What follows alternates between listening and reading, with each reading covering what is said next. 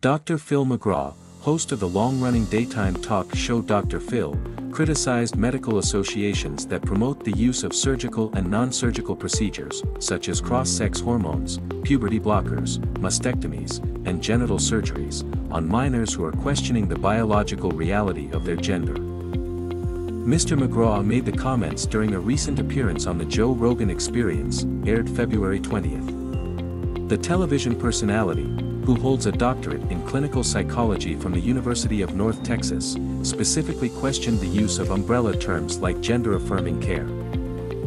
"You know, that's interesting that they call it that, but really what they're talking about is hormonal therapy or sex reassignment surgery on children," he told host Joe Rogan. And, in fairness, the American Medical Association, the American Academy of Pediatrics, the American Endocrine Society, or whatever the exact name of that is, all of the major medical associations have signed off on this, Joe.